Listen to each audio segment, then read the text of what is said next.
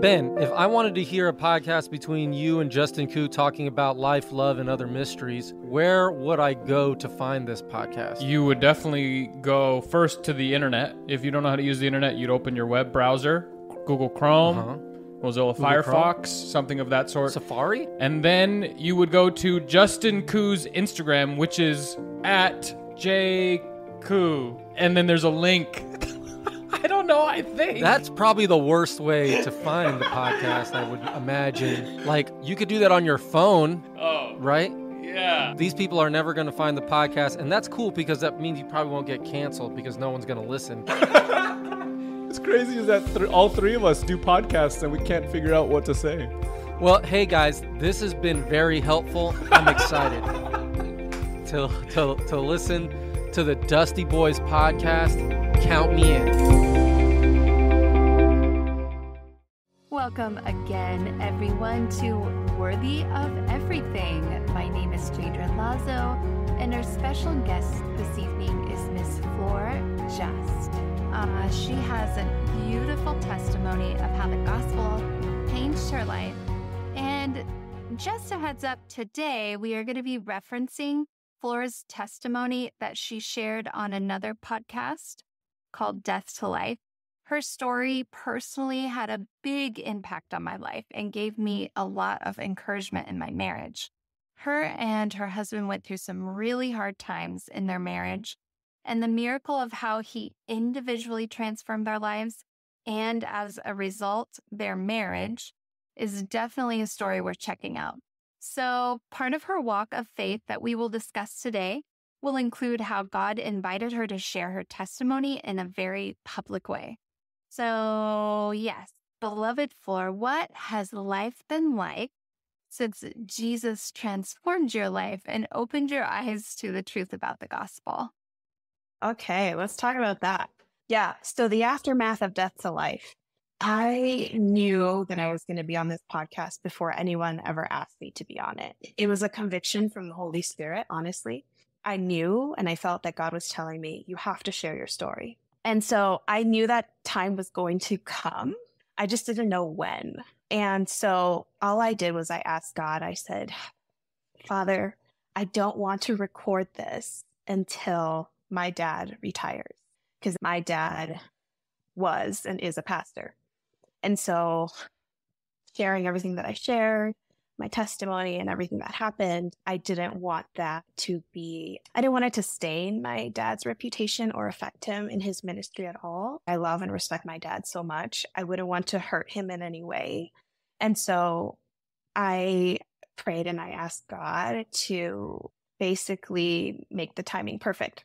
And sure enough, my dad retired in June of that year. And Richard called us to do the podcast in August, and we recorded it in September. So my dad had been retired at the time, but I remember feeling like, okay, I can do this. It's going to be out there. And I knew the waves it was going to cause, but at least I respected my dad enough to not want to taint his name, right? So I did that. And here's why I share that story, because later, maybe 4 or 5 months later, my dad came out of retirement and went back to the ministry. And so God told me, Really? Here I was waiting for this perfect time to share my story and whatever. And God was like, girl, it's always a perfect time. Don't wait for a specific moment or for the stars to align or yada, yada. Tell people about my goodness, right? And so it ended up not mattering. What we think is perfect timing is not God's perfect timing. But yeah, just a lot of things have happened since the podcast has come out. My episode anyway, good things and bad things. I knew that I was going to get a lot of hate from people. I mean, you're putting yourself out there for people to judge and think whatever they want of you. But that's not why I shared my story. I shared it to show this testimony of God's love for me and his transformation in my life. So as many bad things as have happened, a lot of good has come out of my episode. And so I don't regret it one bit. I'm so glad I recorded it. Everything that was said was perfect. So Yeah, and I just want to affirm that because literally, I can't say it enough. Your testimony had such an impact on me and was a story that I shared with so many others because it really shows how far we can drift, and yet the Holy Spirit can turn everything around. I mean, we're talking emotional affair, partying, Burning Man, giving up on your marriage, and so much more. And it's a story that can give hope to the hopeless. And the reality is that the Bible has the craziest stories, things done by God's faithful people. And it's incredibly meaningful when it's someone alive right now, someone I can say, listen, I actually know this person and their life was just radically transformed. Jesus can turn things around for you too. Yeah, and it's relatable. Like, let's be real. Like, we live in a world that is full of sin and it's real. And it's just one story of the millions. But I know that there's people out there that have related to it. My story is very triggering to so many people, but ultimately the good has outweighed the bad. And that's why I shared my testimony. And I also wanted to share that just to illustrate the point. So it was maybe like a couple months after my episode aired. And up until recently, it was like the third most downloaded episode out of like, I don't know how many, because it's so juicy and like, it's crazy. And it's funny because my husband always said, people will start listening to your episode for the dirt. They're going to come for the dirt, but then they're going to end up in the clouds because joke's on them. Right. This is going to get it always leads to Jesus. Yes, it always leads to Jesus. Yeah. So a few months after it aired, one of my cousins called me, somebody who I'm not really close to. He called me at work and was like, I need to talk to you. And here I was thinking that he was calling to see how I was doing, but no, he wanted to give me an earful of like my episode because obviously he had heard it. And it was 15 minutes of he just chewed me out, like straight chewed me out for 15 minutes. Like I couldn't even say anything. And in that moment, God told me, like Holy Spirit was like, just let him talk, let him vent. Don't say anything. Don't defend yourself. And so I let him talk. And he called me all sorts of things and, you know, said all sorts of mean, ugly things. And he was just trying to defend my dad because he loves my dad. You know, that's his uncle. I saw that and I was empathetic to that. But when I hung up the phone, I was just devastated because he missed the whole point of the podcast. He missed the whole message of why I even shared my testimony. And so I called one of my like spiritual mentors and I was like crying and I was like, oh my gosh, you just said this, and this, and yada, yada. And he's like, welcome to the kingdom of God. Welcome to being a follower of Christ. And I was like, oh, because this is what it's like. I just was not prepared. What? I thought this was going to be a downhill road with rainbows and butterflies. Yeah, I'm pretty sure I had that same moment. Yeah, so there's that on one side, right? And then a few months later, I get a phone call from this stranger who lives in Tennessee. We have a mutual friend who I wasn't even close to in college, who somehow heard that I recorded a podcast episode, listened to it, and sent it to her right away. And she was listening to it at just the right time. And as she listened to my story, she could relate to me and some of the stuff that had happened to me. And so she herself was going through an affair at the time. And my testimony convicted her so much that she decided she wanted to end her affair. Yeah, reconciled with her husband. And I even flew out to middle of nowhere, Tennessee to surprise this girl. I got to watch her get rebaptized and renew her vows with her husband. And God was present in that place. And the spirit of reconciliation was there. And I just remember like thinking to myself, this is why I shared my story. This is why God wants me to tell people, be transformed by the renewal of your mind, you know, and the power of your testimony. There is power in testimony. So lots of good has come out of it for sure. That's so beautiful. It's so interesting hearing you share that. It's like you have this experience where somebody's like, oh, just speaking all the negative, but then God always encourages us. And so, yeah, that's such a beautiful encouragement that their lives were so transformed by that. So yeah, let's just continue. I know that you shared about your struggle with endometriosis in the podcast, and you have pretty severe condition. And so let's just dive into talking about your health and infertility and just how God has been guiding you through all of that. Yeah, for sure. So my women's health, or I guess my endometriosis or my infertility, plays a huge role in my testimony and in my story, because it was the one straw that broke the camel's back in my case. I had been circling the drain for some time, making bad decisions, living in the world, doing things of the flesh, having one foot in church, one foot, out in the world, being double-minded in so many things, but always feeling like I was better than everybody, right? Like pride, right? All that. But it was my endometriosis that really just was the catalyst to just my world falling apart. So yeah, I wanted to speak to that a little bit, because I know that I'm not the only one who struggles with infertility. It doesn't even have to be like PCOS, endometriosis, or anything like that. It could be any other kind of disease. Like, I know I'm not the only one. Yep. But there is something to be said about women carrying this burden alone, because it's something that is not talked about enough. It's just, it weighs heavy on my heart, because I know that there's so many women out there who struggle and who are doing it alone and who are suffering alone. So when I got the diagnosis, it just shattered my world. And the reason why it shattered my world, Deidre, was because I identified with that. Like, I let it define me. My life was going great. Everything was perfect. Sure, I had a sexless marriage. I didn't understand why. Like, sure, I wasn't nice to my husband. Like, sure, I knew I was living in sin, but like, sin is fun.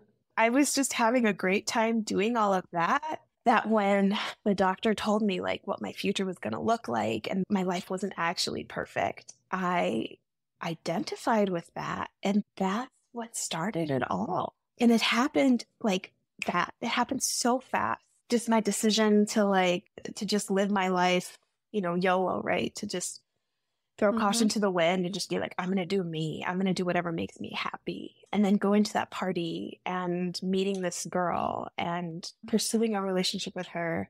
It all happened so fast. Like, I got the diagnosis on October 10th. And then by like mid-December, I was having a full-fledged affair with another person who lived in another state. I mean, it was an emotional affair, but still, it doesn't matter. Sin is sin. So, it's just crazy. It just happened so fast. So it's like, yeah, it ripped away like this lie that I have this great job. I finished school, John and I can travel and do all these things and party, and are things perfect? No, but you have this like facade that things are so perfect. And then that just like ripped that away from even your own personal beliefs. And so it's like Satan just pounced on that. And I have to be honest with you, Deidre, like, I didn't want to have kids. I was having a blast living life with just my husband and I doing whatever we wanted, whenever we wanted. Like, I didn't even want kids until I was told you might not be able to have them, That's and so interesting. It is kind of interesting how that all happened. So did God, like, after the transformation of learning your identity in Christ, like, was there a moment where God just put this overwhelming desire in your heart to have children? Yes. Like, it started a little spark of like, what? I want what I'm told I can't have. Like, I want that now. But like, when did he grow that? So I'll tell you exactly the moment it happened. So this was during what I call Double D, basically the divorce debacle between John and I. I wanted to leave him one day, then the next day I wanted to get back together with him. I was looking for divorce lawyers on one day, but then the next day I was asking him to come to Burning Man with me. It's just a hot mess. Like, I didn't know who I was. I didn't know right from left. Anyway, during that time and after I went to Burning Man, I went to Costa Rica to visit family.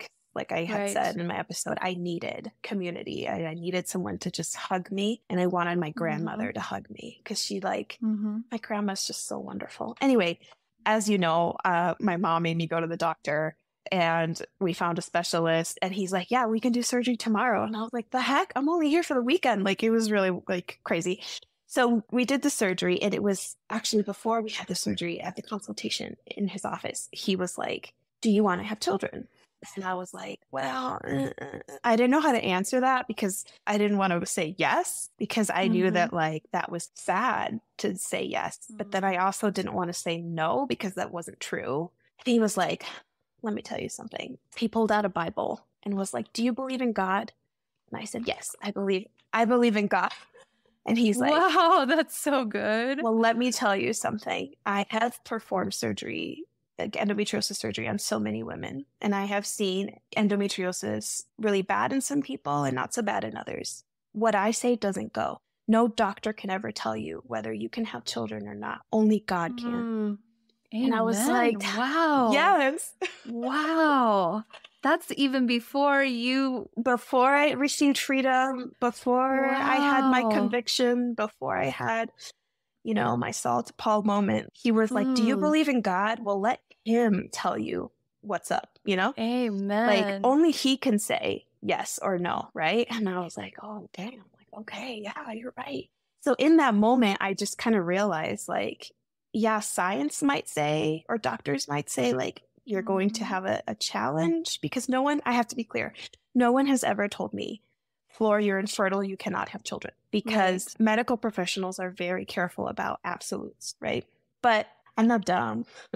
And I'm in the medical field myself. I know my body. I can see what's happening. I have an idea of my status and where things are at.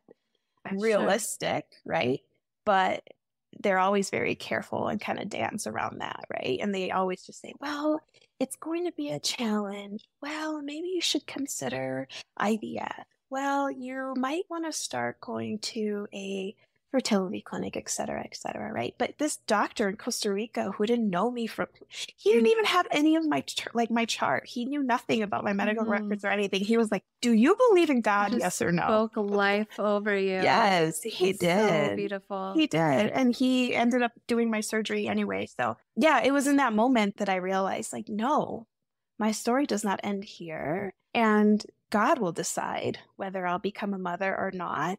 And I didn't at that moment. I don't want to identify as somebody with infertility. I wanted to be clear that that was not going to define me. So that was before finding freedom and finding Christ, that I knew that that was not the way, and I wasn't going to let that be me.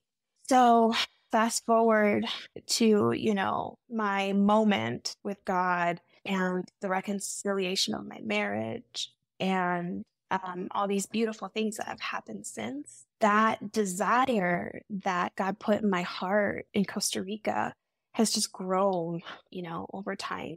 And he has slowly but surely been preparing me for motherhood.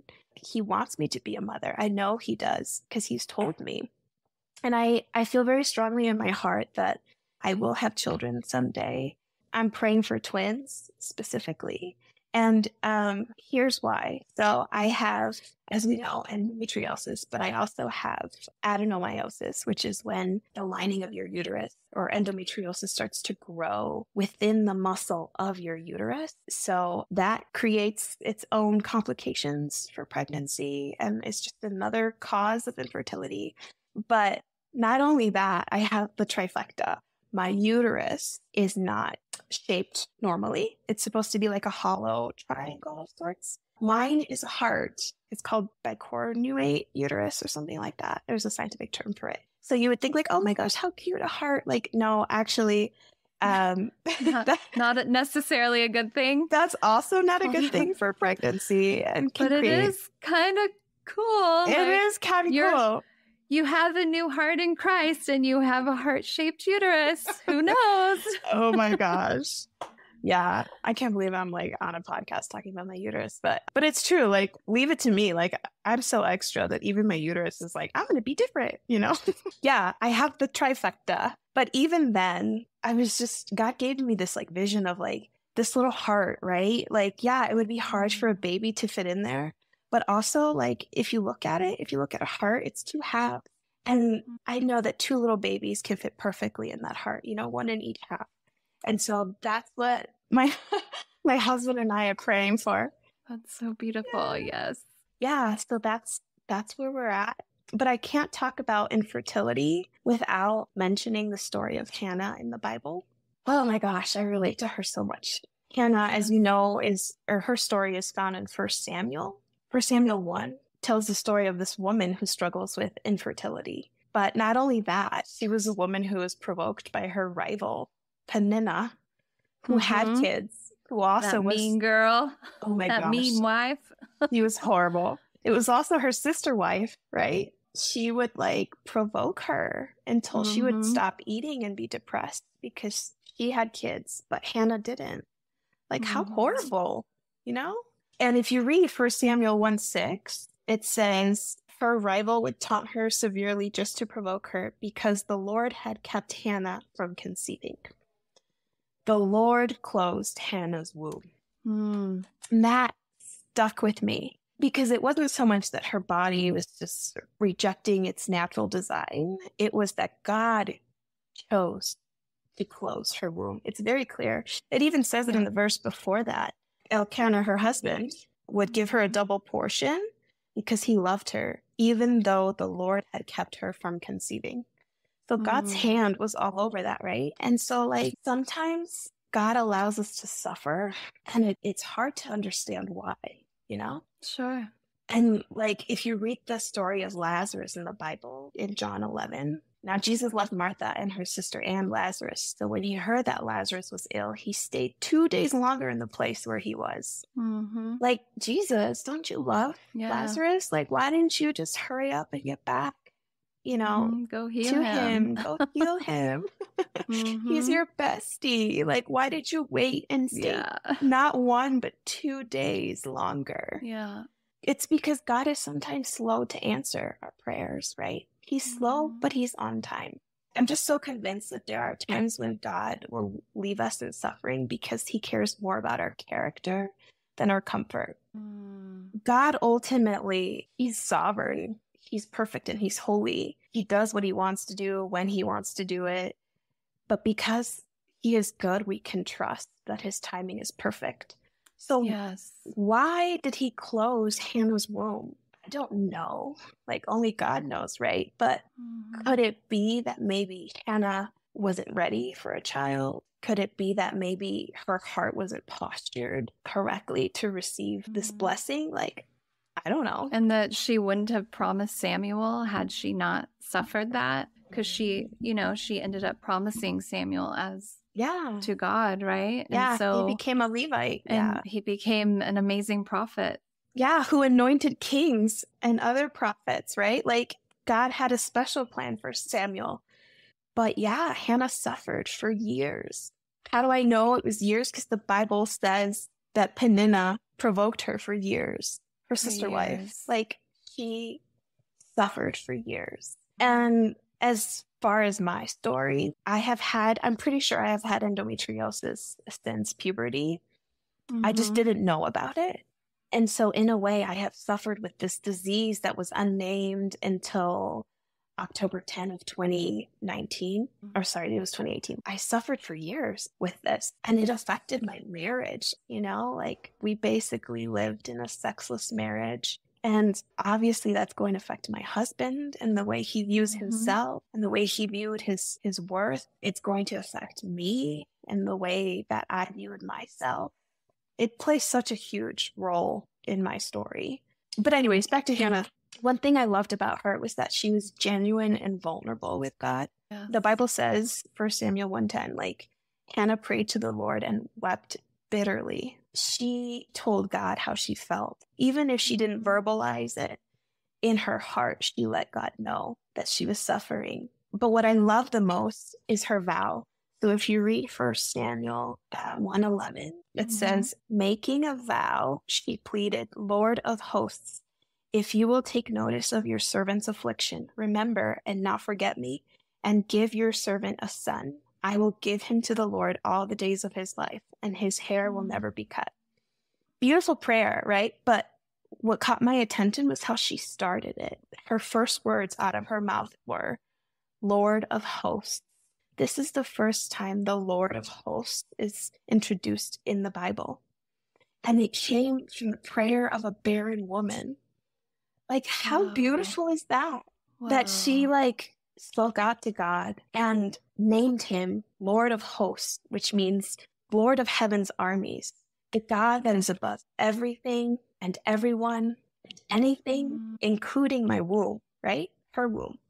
I'm just reminded of that the Lord of Hosts is my Father, right? Amen. And Hannah was depressed and she was sad and she was grieving. And I've been there, but Hannah didn't stay there and I didn't stay there because the Lord of Hosts is my Father. And ultimately, what he says is better over my life than what I want. So a lot of times we pray for things that we have no intention of giving back to God. You know, Hannah was able to walk away from this prayer with a different posture in her heart and allow that if you give me this child, I will give him back to you. Sometimes the miracle isn't in our prayer being answered, but it's in our faith growing while we wait. One of my favorite authors says that. And it's so true. Romans 5:3 says, "But we rejoice in our sufferings, knowing that suffering produces endurance, and endurance produces character, and character produces hope." Amen. I love that so much. And James 1:2-4 says, "Count it all joy, my brothers, when you meet trials of various kinds. For you know that the testing of your faith produces steadfastness, and let steadfastness have its full effect, that you may be perfect and complete, lacking in nothing." So what is God trying to teach me in this season of waiting, in the season of suffering? He's teaching me perseverance and endurance and character and hope. I know that one day God will give me a gift of children, but the posture of my heart is different now. Now I know that the giver of the gift is better than the gift itself. Maybe if John and I would have had children back when we got married in 2010, our kid would have been 12 years old. I cannot imagine myself with a 12-year-old kid personally. But maybe things wouldn't have turned out that well. Maybe I would have made my child my idol. Maybe I would have traumatized him or her in some way, because of just the selfishness that I lived in and in the pride that I had. Who knows? All I know is that God is better than anything and anyone my heart has ever desired. And that includes children, which are a blessing from God. But God is better than the blessing, right? That's right. And so, if there's anybody out there who has struggled with any of this, I just hope they're encouraged. That's so beautiful. Thank you for sharing that. It's so cool. I listened with my children. Shout out to yourstoryhour.org if you have children. It's amazing. They do one free story a week, but we download a lot of them and listen all the time. And we listened to the story of Hannah yesterday. And it's just so interesting that you brought that up. I get really into the stories, probably more so than my kids sometimes. And I'm just like, oh, it's so beautiful when she was crying out to God and Eli thought she was drunk, and just how mean Penina was to her. And like you said, Penina. We don't have to stay in that place of depression because we get to speak the truth. We get to hear the truth spoken to us by the Holy Spirit, and we get to claim that truth over our lives. We get to choose to see God is good and know that, like you said, he always has our best interests at heart. He is better than the things we want. Even if it's something I really want, it might not always look that way later, but my desires will line up with his desire for my life. And I will be grateful because I know he's good and I trust him. And so thank you for sharing that. Wow. Just so beautiful. Absolutely. And you heard it here, guys. First, I feel so strongly that God's going to give us children. So when that does happen, you can say, oh yeah, I remember talking about that. That's faith, guys. Oh man, that is faith. Girl, that is so good. Yeah. So, well, first of all, is there anything else you wanted to say about your health before we move on? Oh man, here's the takeaway message. Our bodies are here on this earth and they're paying the debt of sin. They carry that. From the moment we're born, we're headed towards death. And that's okay, because what's really important and what matters is my soul and my spirit. And I have started to look at my body differently because my body houses the Holy Spirit. And what a temple that is. Like, I finally understand that, like, how beautiful it is that this bag of bones houses the Spirit of God. And so, as many struggles as it has given me, as many sleepless nights and tears about all my health issues that I have had, I'm thankful because God gave me this body. And so if anyone is out there like struggling with health issues, like just be encouraged in knowing that your body houses the Spirit of God too. So be kind to it. So, yeah, let's just talk about the cost of following Jesus and what that has meant for you. Oh my gosh, is there not a cost? Hello, yes. I wish someone would have sat me down, like even before I recorded my Death to Life podcast episode, and just kind of read to me Luke 14, because I had to learn the hard way that following Jesus comes at a high price. I think we should just read it. So let me find it and read it to you. Luke 14 says, "Now great crowds were traveling with him. So he turned and said to them," it's talking about Jesus, "If anyone comes to me and does not hate his own father and mother, wife and children, brothers and sisters, yes, even his own life, he cannot be my disciple.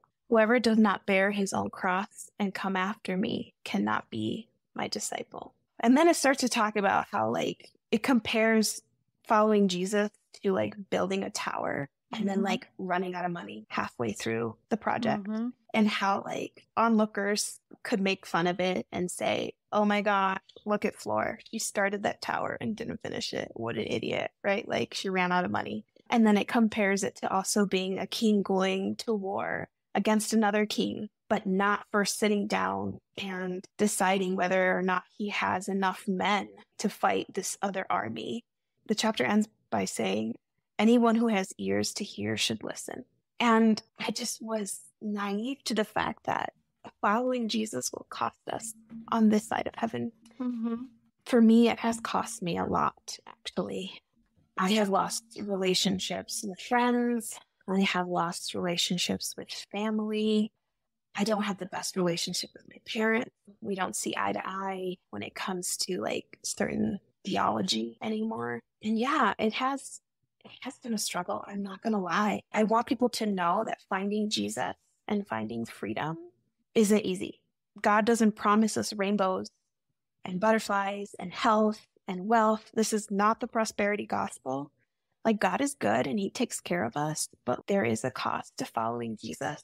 I just find comfort in John 16:33, where he says exactly the verse I literally was thinking of. Yes, it's literally, look, on my phone. You have it up. You have it up. Okay. Yes. Oh my gosh. That's one of my absolute favorites. Read it, girl. "I have told you all this." So this is Jesus speaking. "I have told you all this so that you may have peace in me.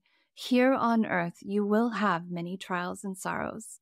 But take heart because I have overcome the world." Yes. Amen. I just love that so much. And honestly, like brings tears to my eyes because like God is so good. He's so good that he like told us in advance, you will suffer on earth, but take heart. I have overcome the world. I have suffered not just physically, but emotionally and with my relationships. But at the end of the day, I'm good. Like I'm still good. Peace. I have peace. You have joy. I have you have joy. love. I have love. I have and the list goes on. Yeah. Yes. Yes. I have all of that while still not leading a perfect life or whatever. That's okay, man. I'm good. I'm so good. Something that I've said, over and over, and this is just like a phrase that Love Reality likes to say, feelings aren't Lord, Jesus is, right? And I have to remind myself that so often. Oh, me too. I can go through this difficult season. I can feel the feels, but I don't stay in it. We have this hope. Our circumstances don't define us. Our relationships or lack thereof don't validate us. Our worth doesn't come from others or our accomplishments or our failures or our biggest mistakes. The Bible is so clear in who we are. That's what gets me going every day. Like, I just have to be reminded of whose I belong to and my identity in Christ. And with that, I can face anything. I really see feelings more like a compass now. It's like, you know, especially as women, not saying that men can't totally get in their feels. We know they do too. But it's like, I am a woman. I have all these feelings. I will always, and sometimes these feelings are just absolutely beautiful things. But it's a compass, because when I feel stress and worry and, you know, anxiety, or maybe I'm feeling bad, like, oh, I wasn't a good mom today. Like I yelled at my kids, whatever it is, it's like, okay, but what's the truth? The truth is that I have been given every spiritual blessing from above, that I am lacking in nothing, that my Heavenly Father has literally sent his Son, died and freed me from sin, and I get to live in the fullness of his love, joy, and peace. And when I look at that and I put that into practice and exercise my faith and form those new patterns of thought over my old patterns, right? Like, is life easy? No, life is really hard. But is life filled with peace in Christ? Absolutely. Yes, Absolutely. It is. I said this before. I used to be happy, you know, because living in sin, like I said, is fun. And like, I was happy, but I didn't have joy. And there's a huge difference between happiness and joy. Happiness can be transient. It could be here today, gone tomorrow. I could be happy 1 second and the next not, you know? You can party all night and have a good time with your friends. And then the next day you're like, ooh. Yeah, for sure. But joy, I get to live in that joy. I get to sit in that. And no one can take that away from me. Like, that's right. What a gift from my Father, you know? Like, that's so beautiful. I love what you said about like having life and having life abundantly. John 10:10, one of my favorite verses. I came that they might have life and that they might have it more abundantly. Like, freedom in Jesus means having life abounding in the fullness of joy and peace and strength in the spirit, just not living from a place of lack, which is how I used to live, you know, before I met Jesus. I've been reading 1 John. Actually, I read it all in 30 minutes. It was just so good. And I'm trying to read the Bible chronologically, and I'm not to the New Testament yet. But I don't know, just at church this past Sabbath, I just started reading it because I'm not going to lie, the sermon was like not it. And I was just so... I was just so blessed. I'm like, man, it happens sometimes. Listen, let's keep it real here. Like, sometimes you just got to open the word, okay? You just got to read your Bible. You just got to read the Bible. During the sermon. Yes, sometimes you just got to. Anyways, I read 1 John 3, and I had read this before, like so many times, but like it hit me different this past weekend. Behold, what manner of love the Father has given unto us, that we should be called the children of God. Behold it. Just think about the love that God has given us. Like, when I think about my own life and the love that God has shown me, like, I can't talk about it for very long because I start to cry. Like, you want to get me crying fast. I think I told you this last time. Like, let's talk about God's goodness. Like, it is overwhelming. It literally keeps getting better and better. Like, each day you walk, you're like, what? Like, no, I knew you were good, but no, you're even better. And then like something else happens. You're like, what? Like, literally it just grows, right? It's crazy. Our understanding, it's what's growing is our understanding of his goodness. I'm just so amazed by how good he is, right? And I've heard people talk about this my whole life, and I'm just like, yeah, okay, whatever. Like, I don't know what you're talking about. Like, I've never seen it. Yeah, he's like, good. Sure, he's good. Yeah, okay. No, but guys, like, he actually is a faithful, good, and loving Father who has just paid the most expensive price for me, you know, for me, of all people. And when I think about his goodness, I just can't help but like cry because like that God loves me. Yeah. The fulfillment that that brings is just unparalleled with anything else. And I just want that for everybody. Amen. Yeah. Wow. Thank you. Yeah. That So is- Jesus is worth it, guys. Oh, The cost of following Jesus is worth it. it's worth it. So, just one final question for you. How has prayer changed for you, Flor? So I think I told you this before, but I used to think that in order to talk to God, it had to be a very like solemn, like respectful manner. I don't know. Like you get on your knees, you have to close your eyes, you have to start with like, dear Heavenly Father, who is it? You know, whatever. Nah, I don't pray like that anymore. Yeah. And in fact, like I used to only pray in Spanish because like that was my first language. And in my brain, subconsciously, like when I speak to my parents, that's who I respect the most in my life. Respectful. Yeah. Sure. So like obviously God is above them. So I would pray to him in Spanish as if he would hear me better that way. Like, no, false. That's Wrong. interesting. Yeah. Sure. My prayer life has changed. I just talk to God all the time as if he were my bestie, you know? I don't need to get on my knees to like pray and cry and weep and grovel. No, God hears my heart. Like, sure, I can show respect. And I love to go to my secret place and get on my knees and like turn the lights off in my closet and just talk to God and have like a one-on-one time without interruption. But I also talk to him throughout the day. And 1 John 5:14 says, if we ask anything according to his will, he hears us. I know that God hears my prayers. Before, I was so worried that like, well, I'm not doing it right, or I'm not saying it right, or I'm not being respectful enough. No one has ever taught me how to pray. Like now, I just know God loves me. He just wants to talk to me like a friend. Yes. You know? And so it has changed a lot in that way. That's beautiful. Well, I just thank you so much for sharing. And if you haven't heard Flor's full testimony, it's on the Death to Life podcast, episode 51.